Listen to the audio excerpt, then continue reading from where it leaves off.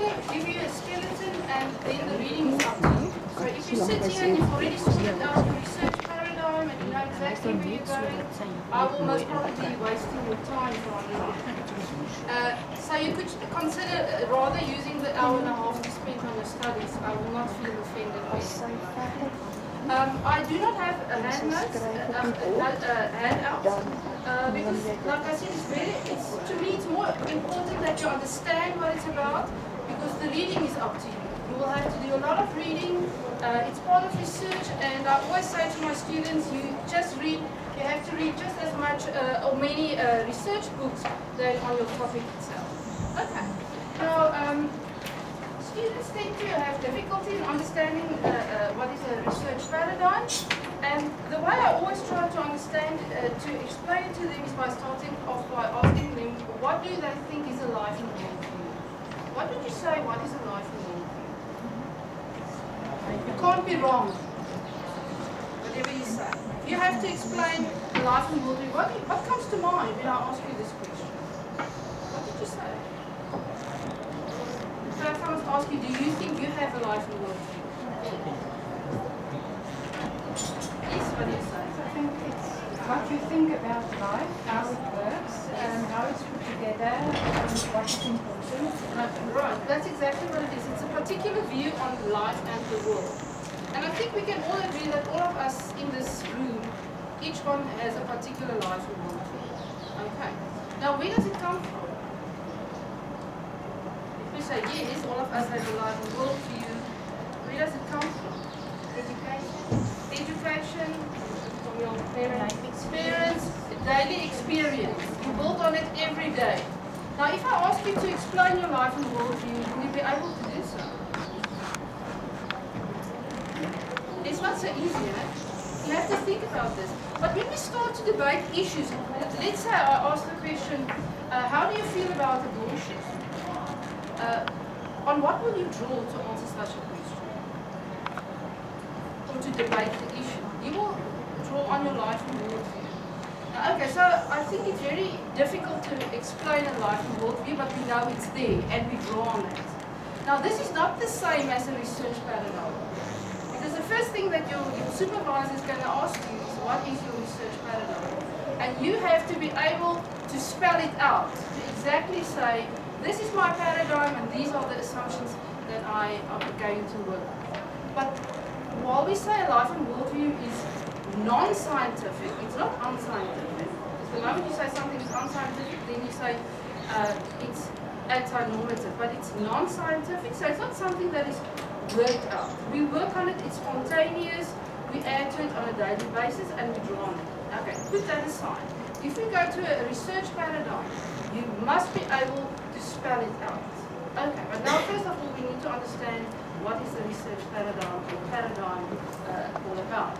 Now, the word paradigm was first used by Thomas Kuhn. You can take notes, but try and understand, and you can ask me any time, and I will just refer you to books and say, go and do that. Thomas Kuhn, he was an American scientist, and he used for the first time the word paradigm, and it was caused quite a revolution in the scientific world. Now, the word paradigm, it's fairly easy to understand if we explain it like this. Kuhn was a natural scientist, he was a physicist. He was sort of intrigued by the difference between natural sciences and social sciences. And what he realized is when we have scientists working together, they form like, he called it a scientific community, and they share similar ideas within that community. And that is what he called a paradigm. I would see it as a scientific community, people sharing similar ideas, engaged in the scientific endeavors. Okay, right. Another word that he used for this is a synonym for paradigm was a disciplinary matrix. Okay. Now, within this community of scientists, he said when everything is in harmony, people agree on things, the way of thinking, and so on, then we have normal science. Right. So normal science. Right, but as things develop within this scientific community, often we have the emergence of anomalies, contestations. Now you can see the harmonies. Now there's no harmony anymore. Okay, things are happening within this paradigm. People do not agree anymore. They see things differently. And this is then what we call a crisis within this paradigm. And this leads to what Kuhn called a scientific revolution.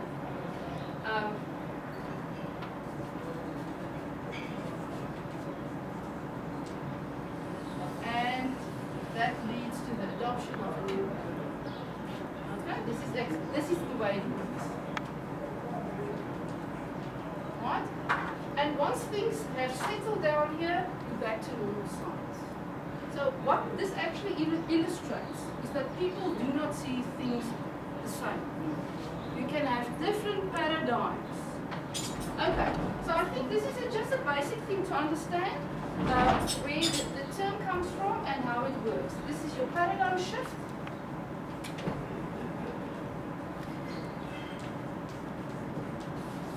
The paradigm shift is very difficult to explain. They say it's irrational. It's a leap of faith. But still you don't know what a paradigm is.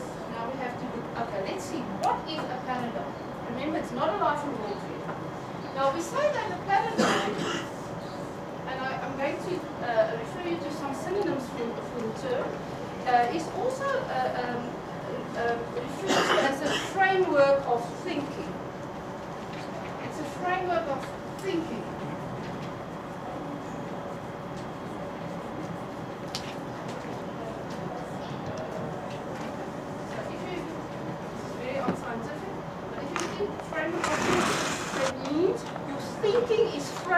Within a particular way. Okay? We can also call it a grammar of thinking, a theoretical framework, a theoretical lens. You can add to that. Okay. Now the question is, okay, if this is then a paradigm, and we say it's a framework of thinking, the question is, what is it that we think about? Now the first thing that we think about is reality. In any scientific or research paradigm, there are certain conceptions about reality. We call that ontology. So in other words, view, reality. And when I explain to you different paradigms, you will understand what I really mean by this, make it more clarified for you. Okay, so in this framework of thinking, you have, as a researcher, a particular view of reality, and that is called your ontology. Okay, right. Now this view that you have on reality, you have to start to construct knowledge about this reality. And there's a very close relationship between your ontology and the construction of knowledge about that view of yours. We call that your epistemology, so it's the construction of knowledge.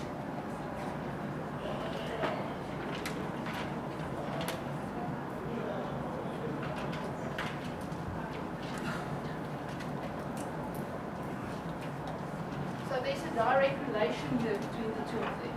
Right. Okay. Also, what is it that we think about? We have to think about how do I go about obtaining this knowledge about this reality? What is my attitude, my approach towards obtaining knowledge about this reality? Okay? And we call that methodology. Methodology is not the same as methods. Right? I will explain that, but a methodology involves a particular approach. It's not a technique. Okay, methods, those are different techniques that we use. Okay, right? We can add to this, what is it? What else do we think about? We think about values. Okay, in your framework of thinking, you have a particular perception of values, the role of values, etc., etc. And we call that axiology. Okay, and we can add to this. Okay, because you will also have a particular view on human beings, etc., etc. But this is basically what a paradigm is about. So in other words, when your supervisor asks you, okay, please explain your research paradigm, you have to explain your ontology, your epistemology, and most probably your methodology as well. Okay. Now, all of this involves philosophical assumptions. These are all assumptions.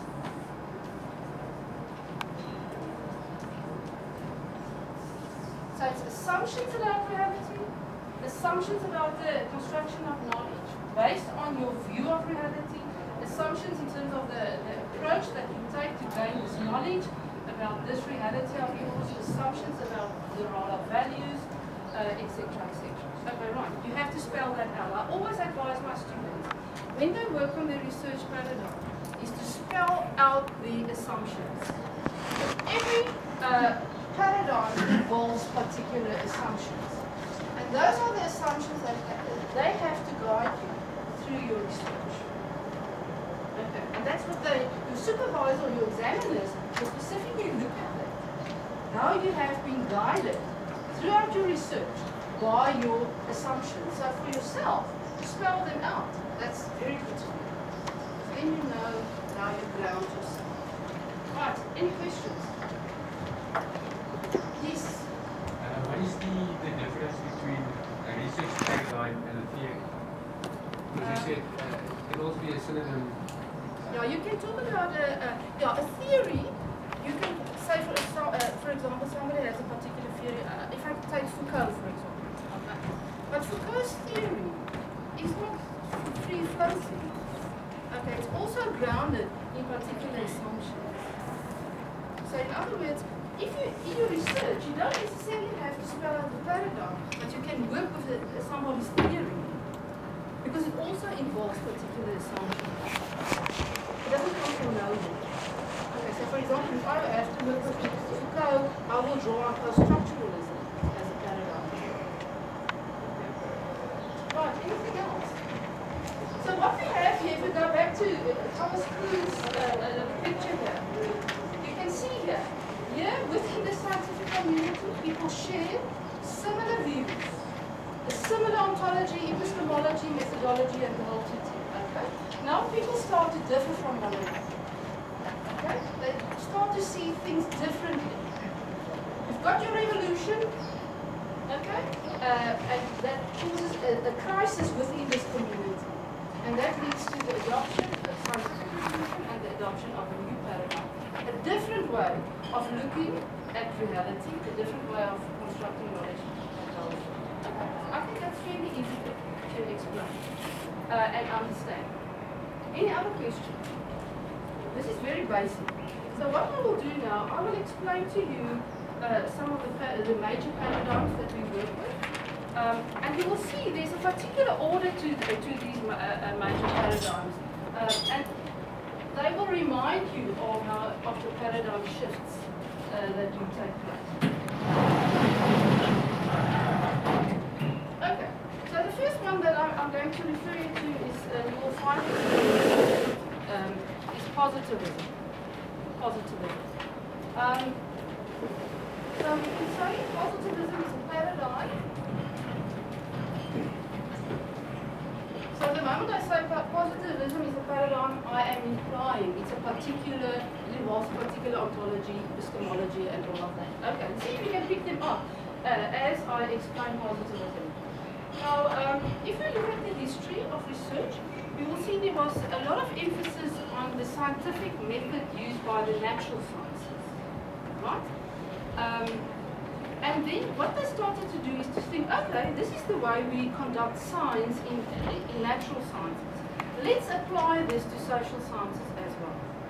And that is exactly where positivism comes from. Positivism is derived from empiricism, which is the term that they used for research in natural sciences.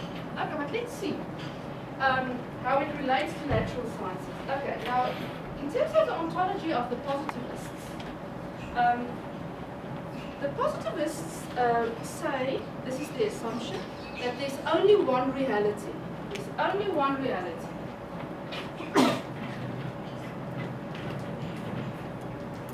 Okay? And they say say this reality is observable.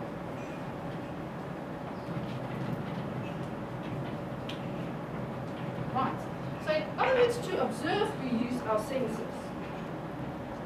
So the scientific method that they took from the natural scientists, or the natural science, from the empiricism, and they made it applicable to positivism, is we use observation, we observe, observation, in any number of observations.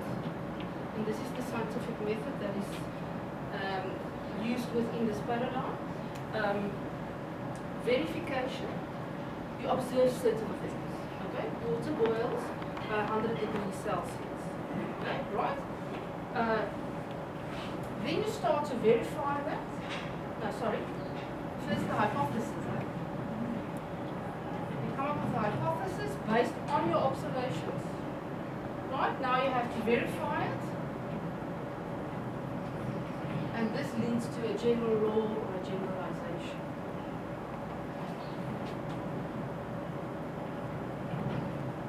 Right. Now this is significant within the context of this particular paradigm. Okay? So you can see your in terms of your ontology, one reality which is observable. Okay? So it's possible to know this reality by means of observation. So things that do come to mind will typically be experimentation, tests, evidence, those are the type of things that they will be interested in. So in other words, to construct knowledge, you will go through this process. Now the moment you come up with a generalization, this is according to the positivists, you will say, this is the truth. Why is it regarded as the truth? Because it was tested. You have verified it, I don't know how many times, but based on your verification, you make this assumption. You say, this is the truth, and this is then regarded as a fact. Okay, so a fact within the context of positivism is something that has been scientifically proven. Just listen to the words that I use because it's also a part of this particular paradigm. So this is regarded as the scientific method. So the moment you start to work with facts, you don't have to criticize or argue them because what is the assumption here? The assumption is it has already been proven. Right. Okay, so what is also significant within this context is because you can prove what you regard as the truth, you also say you can start to predict. You've got your generalizations, based on that you can start to predict, and that gives you an amount of control. But what you also need to see here is that the positivists claim to be objective. Okay? Because remember what I said, there's one reality and I can observe this reality. So I stand here and I observe what is going on. So there's no relationship between me as a researcher and whatever I observe. Okay, right. So they claim objectivity, they claim to be objective, and they also base this claim on the fact that they say they are value neutral. Very important.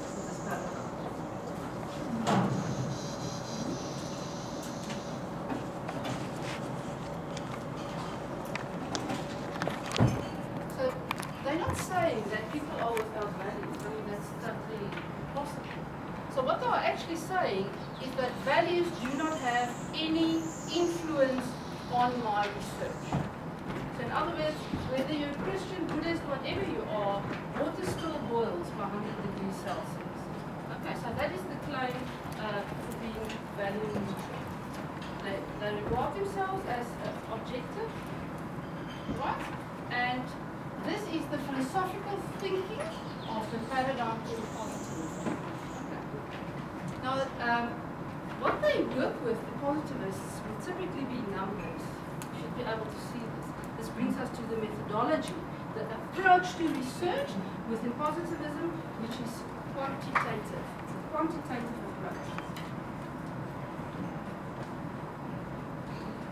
So this will be your methodology.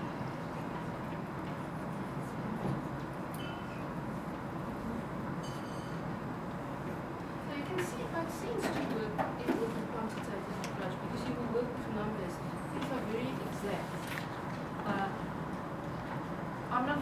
I'm not comfortable with quantitative research. The numbers and tables do not appeal to me. But surely they do appeal to other people. And you can justify that. But this is typically your approach, and then your methods could be many. What can you think of? What methods will you use in such a quantitative approach where your aim is to generalize? This is the research aim. The aim here is to generalize. You have to bear that in mind.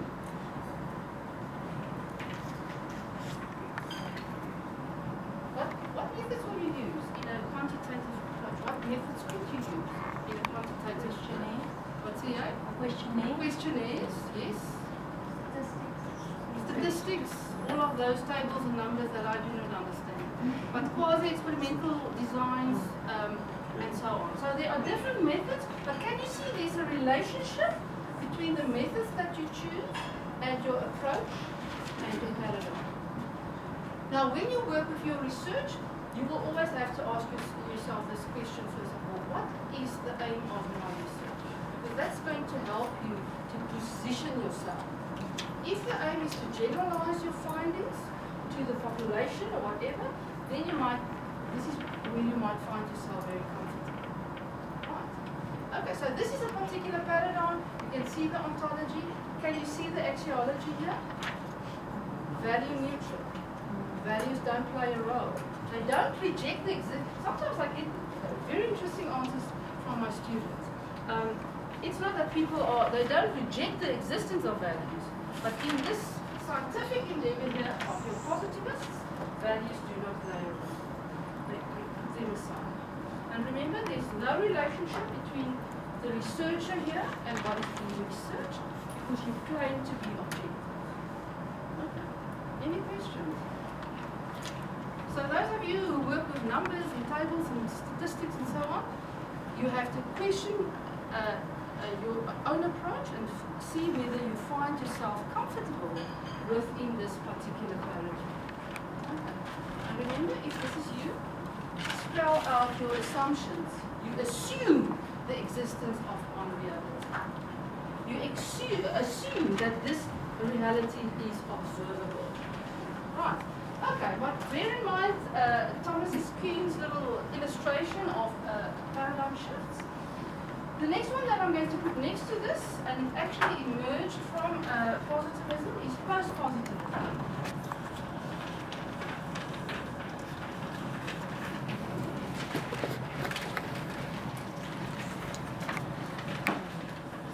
The word post tells you it comes after positivism. I want you to make a distinction between post-positivism and anti-positivism. It's not the same. Anti-positivism refers to those paradigms who have nothing to do with positivism. Post-positivism refers to what comes after positivism, and it's often, I will discuss it in that way, as the legacy of Karl Popper. Just add it here so that you want to start to read Karl Popper. He was the father of critical rationalism. He was quite a well-known Western philosopher, critical rationalism.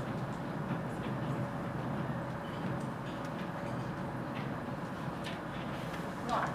Now let's see. Popper was a positivist. And then he started to change his mind. He started to look differently at things. Now let's see how his perception, his ontology, epistemology differs from this one. And what are the implications of that for you for research? Now, Popper said, okay, first of all, he had a major problem with the positivists' claim that they can know the truth. He says, we cannot claim to know the absolute truth. He says there's no blueprint, no absolute truth. Right, for making such a claim, he had a particular reason. And he said, we cannot claim to possess the truth or to know the ultimate truth or to claim a blueprint because we are fallible, because of human fallibility and the tendency to make mistakes. The possibility is always there that within the scientific method, along this line, we can make mistakes. So in other words, he explained himself by saying we are fallible.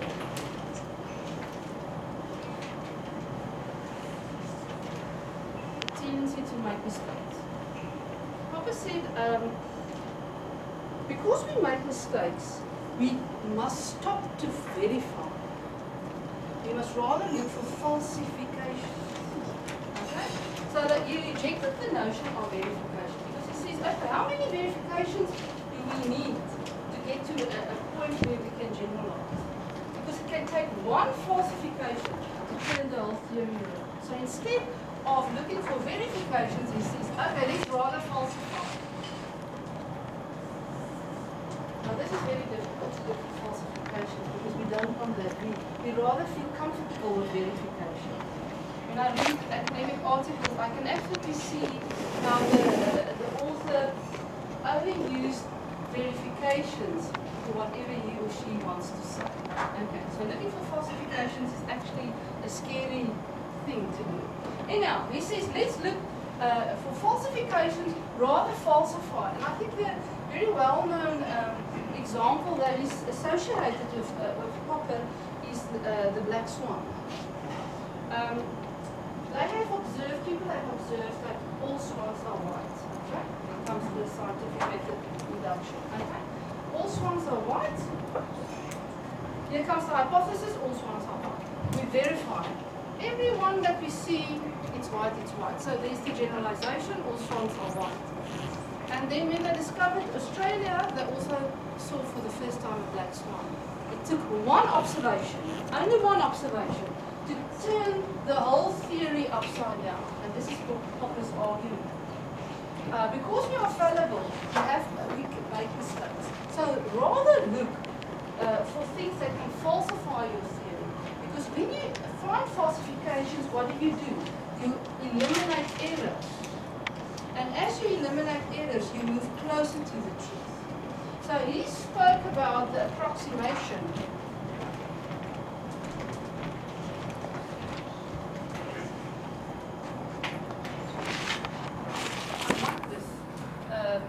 It's an approximation of the truth.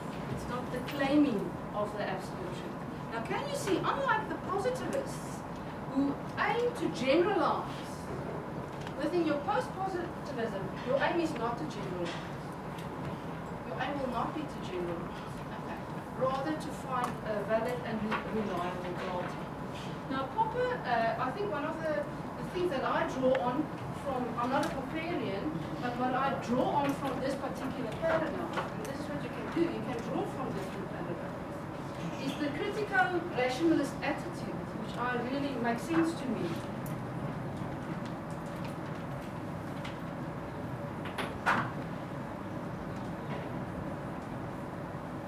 Now this attitude is based on Popper's ontology. Actually, when you read on Popper, you will find that he worked with the three-world ontology. He spoke about three worlds. The world of physical objects, your subjective world, that's the world of values and so on. So he already acknowledged the role of values, unlike the positivist, and then he also talks about the objective world. That's the world of science. So for Popper, also there is a high degree